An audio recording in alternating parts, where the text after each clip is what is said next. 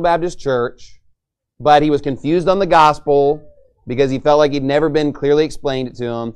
And the only thing he had been explained to him was this. Point 1, all men are sinners, Romans 3:20.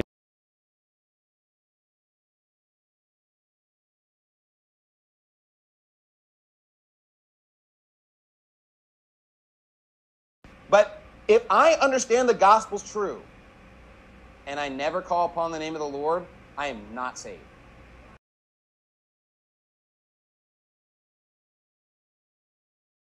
Second definition, to make a request or demand. Now that's an important phrase because we're going to see this phrase in a lot of different other words. To make a request, to make a request. He says calls to make a request, right?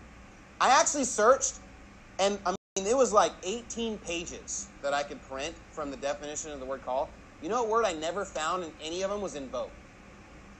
But I did find the word ask.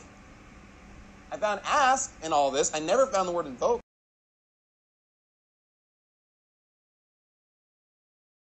Chapter 4, verse 10. The Bible says, Jesus answered and said unto her, if thou knewest the what? If thou knewest the gift of God, and who it is that saith to thee, give me to drink, thou wouldest have asked of him, and he would have given thee living water. Now that right there is Jesus saying, I'm not going to give you the living water unless you ask.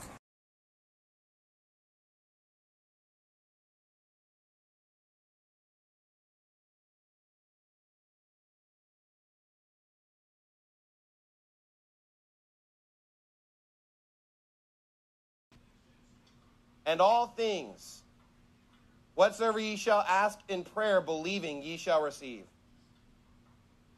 Oh, except for salvation. I mean, just the most important thing. That's the only one you don't ask, believing and you receive it.